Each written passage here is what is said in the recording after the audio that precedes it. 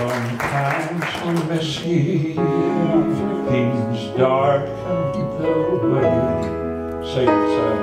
Fate's light I cannot see. I ask my dear Lord to brighten the way. He whispers sweet peace. How many's had that?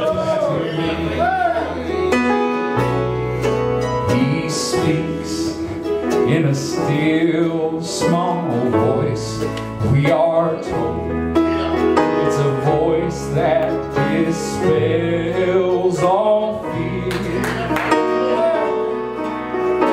When I'm in doubt, troubled soul, that still small voice I can hear. Trust Him through faith, but faith holds His hand.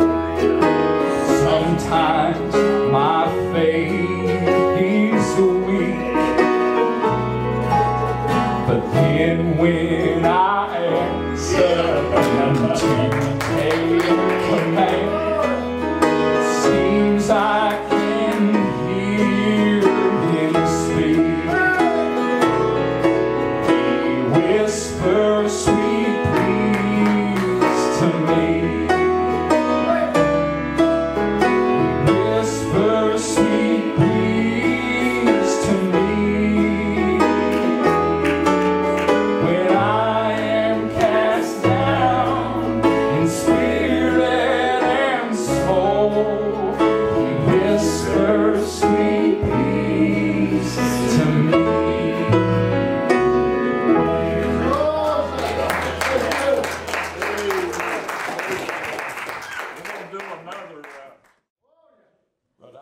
Testify. I thank God for a good week. I want to tell you, I think about 3 instances this week. Started off early part of the week. If I move funny, I've got the scratches.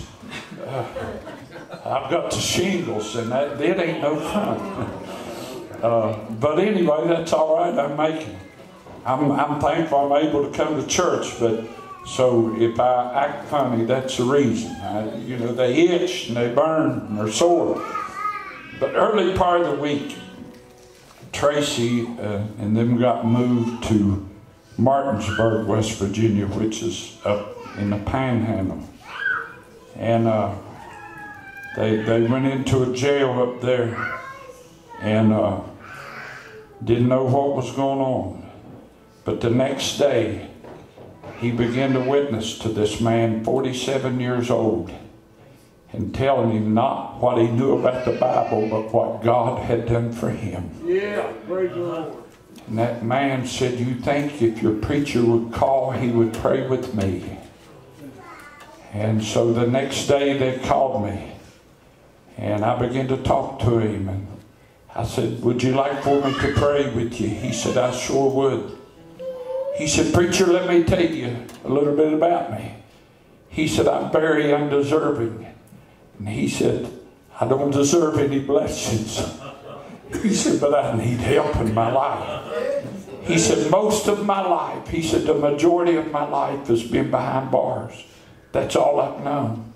He said, "In 25 months, they tell me that I'm going to get out." He said, "I've got out before, but I turned and went back down the same path. And I ended up here again."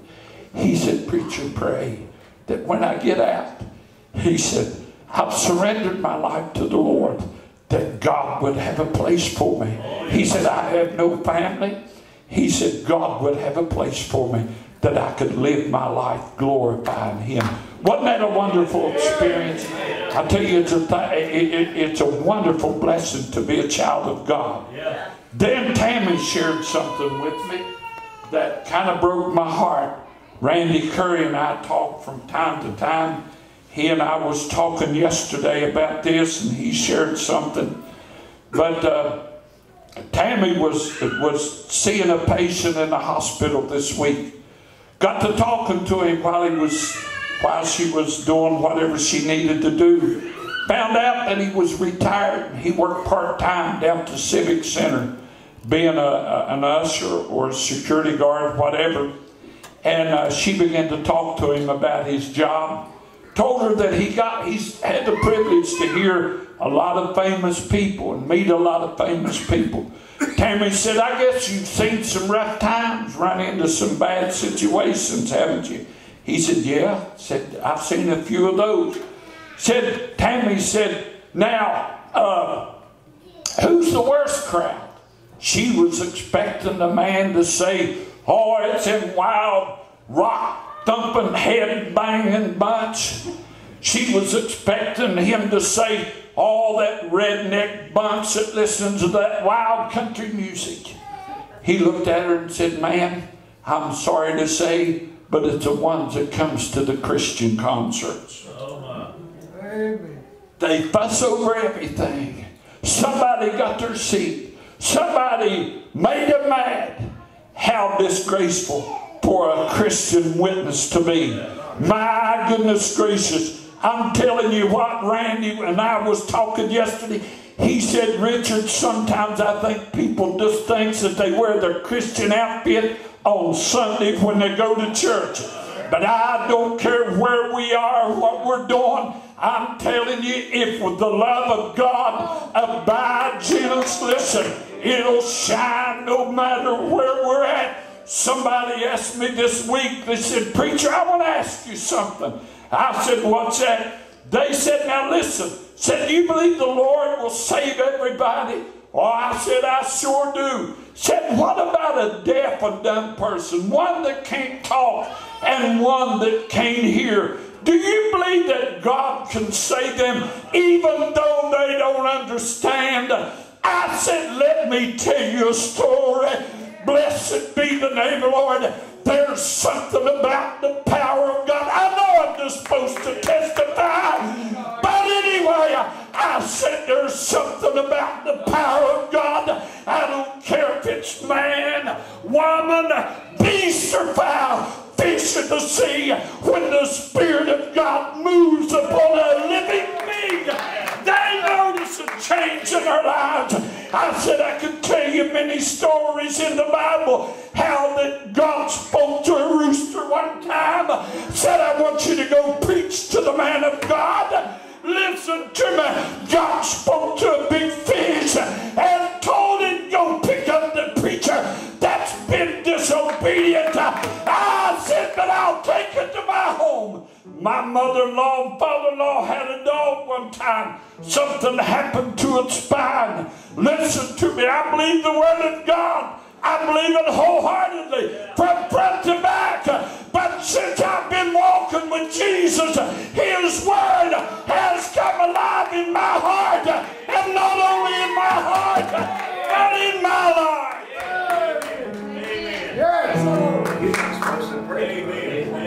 I said my mother-in-law and father-in-law had a dog, a Pekingese that got down its back. And I said, took it to the doctor, and it drug its back legs. And the doctor, I've shared this with the church, with those that's been a while, but it's been 2 or 3 years since I shared it, so we got some new folks. If this is boring to the old folks, just take you a nap or something. Praise the Lord, but it gets better every time I tell it. Thank God it's real. Van said, well, we can do surgery or we can put it to sleep. Said, ain't much hope. Make a long story short, we anointed that Pekingese, Sean. Yes, sir. That Pekingese had no idea what we was doing. I got him up on my lap, but I anointed him in the name of Jesus. They gathered around and prayed. Listen, that Pekingese didn't start hollering, praise the Lord, I'm healed. That Pekingese never said, thank you, Jesus. But he felt something when God moved on his body. He jumped off of my lap and around and around and around and around that coffee table he went. Something moved. That man looked at me like I was crazy. I said, you asked me? I said, the power of God's great. In closing my testimony, I was talking with Brother Roger Duncan. Hoy called me Friday and he said, Brother Richard, Dad and Mom ain't going to be able to come. Dad's just too weak for the trip. And so I called Brother Roger yesterday evening. And it was sad. He still cries. Somebody wrote a song that said, tears are a language that God understands. A man that's preached all over, not only in this nation, but in other nations. And shared and seen thousands come to Jesus. Now has barely got voice enough to carry on a conversation. But he can still get out. God's been good to me. And he cries a lot. And I got off the phone. And I said, man. Then Brother Jimmy tried to lift me up. He said, before long, said, you know, you're getting so old, you'll probably get like that. That was encouraging. I thank God for good people. I know how Job felt. Good friends encourage you.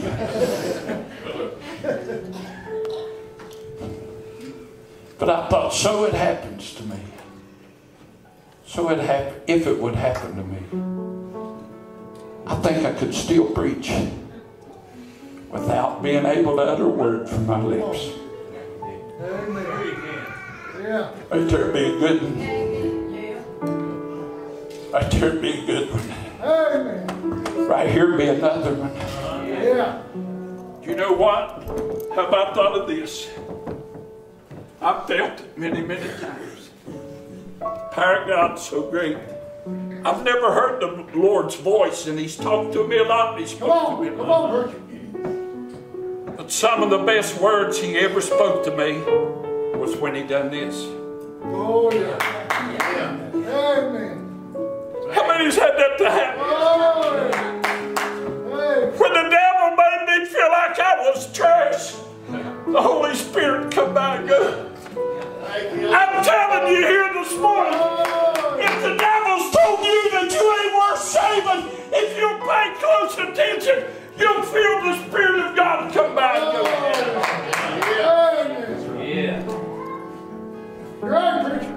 I know you're too short for us to be hugging, but anyways, sometimes, listen, sometimes, He's given me more than a stand there, more than a pat on the back. He's coming. He's coming.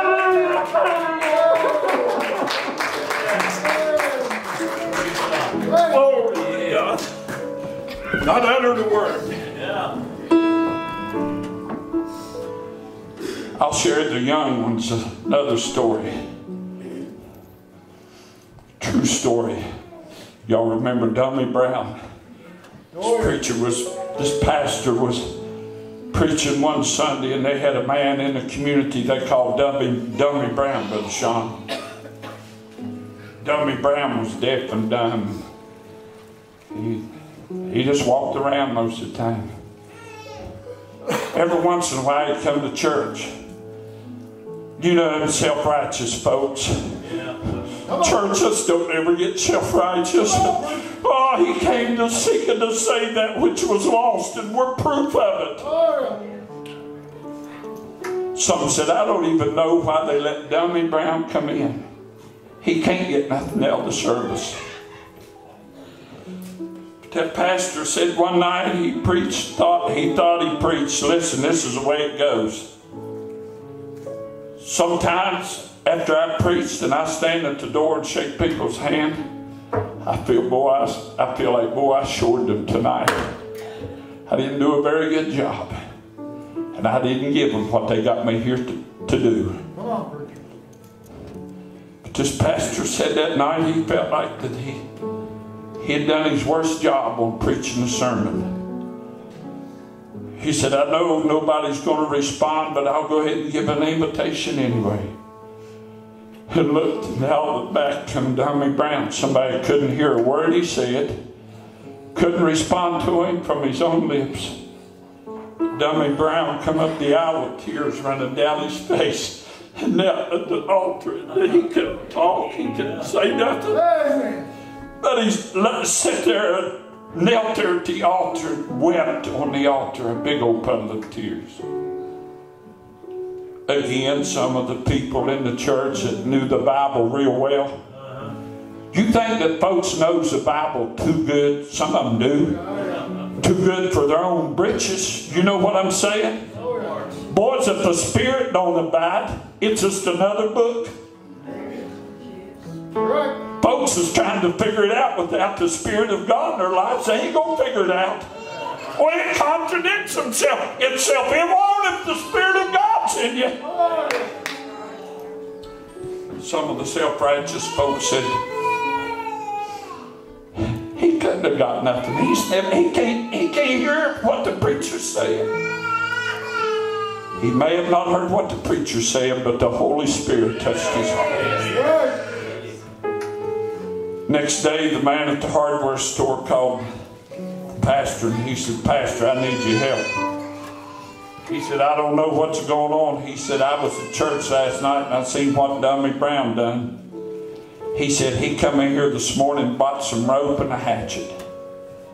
He said, I'd go if I had time, but I got a store full of customers. He said, would you go check and see what he's up to? Pastor said, I sure will. And he looked over the community and finally found him. Dummy Brown cut him down 2 trees, took that rope and made him a cross. He was standing on the side of the road, holding that cross, looking up to heaven and patting his chest. Praise the Lord, Trevor. We might not be able, I told a man today, don't try to tell somebody how much you know about the Bible. Just tell them what Jesus has done for you, and it'll be effective every time. Amen. He speaks in a still, small voice. It's a voice that dispels all fear. Man, if you ought to run to the altar. When I'm in doubt, troubled in soul, that still small voice I can hear. Sing it, church. So many times he whispers sweet peace to me.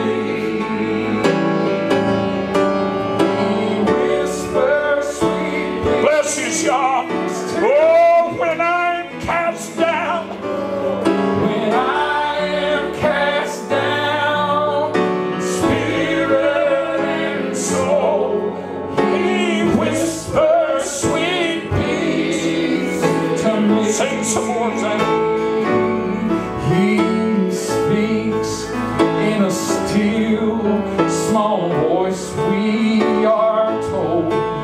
It's a voice that dispels all fear. When I'm in doubt or troubled in soul, That still small voice I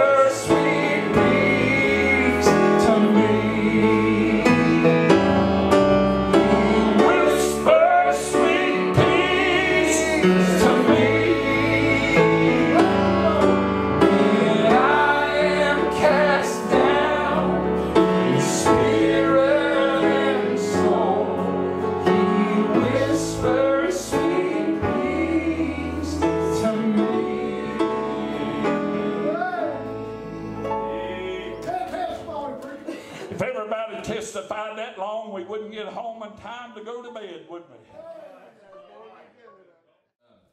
After they had died, they take the Ark of the Covenant. The Philistines, being pagans, just took it into the house of their God. A God of, physical things. They thought, well, we got us another treasure for our storehouse. They didn't know what they was dealing with. Oh, my. Same was alive. They went in, what was the name of the God of the Philistines?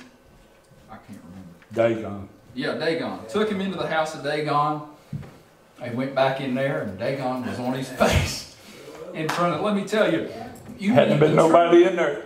You meet the true and living God. You find everybody in the Bible. I like that song, I Can Only Imagine. And even our song, when I see him, I say I might dance or I might sing, but I might just stand in awe. Let me tell you, everybody that ever encountered the true and living God ended up right on their face in front of him. And Dagon, that false god, was no different. He was on his face in the temple. Nobody else had been in there. They set him back upright, went out and left, came back, and he was not only in the floor, he was broken into pieces. And they said, oh, Lord, we got to get rid of this thing. So they sent it away from the house of Dagon into, I don't remember the name of the man's house that kept it after that, but he was blessed in every way. God's presence was there in his house, and his herds grew, and his fields prospered, and his family, everything he did turned out good because the presence of God was there. And then finally we read about in the same book, David brings it back home, and how much rejoicing there was when it came back into Jerusalem. The presence of God was back with his people. A God that good. Come on, preacher. And a God that merciful, and a God that kind. It's a shame that I ain't going to have no more to give him than what I've had to give him. Amen. Yes. Yeah. When I get there, and I look over my life, everything's recorded in a book. And for all he's done for me, man, that book don't contain anything worthy of his goodness. That's right. That I've done in this life. Amen. So everything that he gives me, I owe back to him. Yes. Zack and them sings that song that we've sung for years. When the crown of life was placed on my head, and the crown of righteousness, I'll just have to take it off and lay it down at his throne. I can't wear it. Amen. There's none righteous, none. Come on. But him. You're right, preacher. A lady shared a beautiful testimony in closing. From Kentucky, she shared this. She said, when she was in her 20s, her and her husband and her family lived beside this family in the hills of Kentucky. And she said, there was a man and wife and 5 little children. Said, and the oldest child was 8 years old. This woman took sick and died. Said they was a poor family, and said that little 8-year-old girl stepped up, Bobby, and took the role of a mommy and the role of a cook and the role of a house cleaner. She just stepped up. 8 years old. Be up late at night. Get up very early in the morning because of the love that she possessed for her daddy and her 4 siblings. And it was no wonder at the age of 13, this little girl, her body so weak and so frail of the life that she lived, took sick, and the doctor said, she's just gone. But this lady said she would go over and visit with this old girl, and said it was so heart-touching. She'd read the Bible to her and pray with her. Said one evening the little girl said, Called her by name. She said, I'm not afraid to die. She said, I'm just ashamed to die. Amen. She said, what do you mean, honey? She said, you know how it's been since Mama died. She said, I've not got able. Said, the Lord saved me when I was 4 years old. She said, I love him. I love him. She said, but I'm not complaining. She said, but since Mama died, I ain't had time to do nothing for him. Amen. She said, so I'm ashamed to stand before him. That lady said it's all she could do was to hold back the tears, Brother Sean. She said, honey, I don't know it all, but I got a good idea. If you feel ashamed when you get there, and you feel like you have nothing to offer him, or nothing to give, when you see him, hold out your hands. Glory.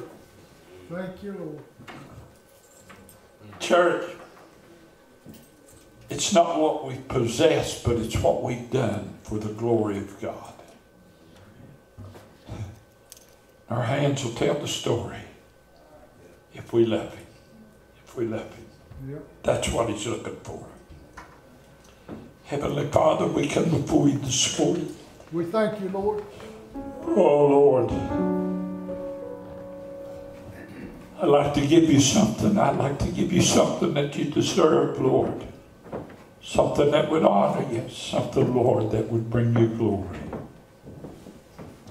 Lord, anything that I would possess, it would be something that you've given to me. And I'd have to give back to you. So, Father, I pray that you would take our gratitude of our thanks. And Lord, the appreciation, Lord, for what you've done. God, that we would give them to you from our heart. We would bring honor and glory unto you. Help folks to realize this morning in this building, they'll never deserve heaven. They'll never be good enough to go to heaven. But it's through and by mercy and grace that they'll get to see your kingdom. And I ask this morning, Lord, that you would give them courage to surrender and say, Lord, have mercy upon me. Give me your grace because I have nothing to offer. Move as only you can. Yes, Lord. In your name I pray. Amen. Amen. Thank you.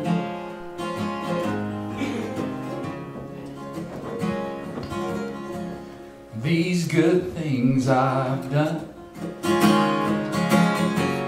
so little to me. For if not for his love, I know where I'd be. I'd be lost without hope,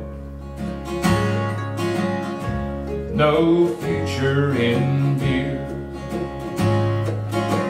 So when I see my Lord, my precious Lord, there's something I've got to do. I'll lay my crown at the Master's feet. Then I'll bow down as the nations crown him King of all kings. Now shout hallelujah, my joy is complete. When I lay my crown, I lay my crown at the Master's feet. Now shout hallelujah, my joy is complete. When I lay my crown, I lay my crown at the Master's feet. Beautiful. Amen. Amen. Been a good place to be. Amen.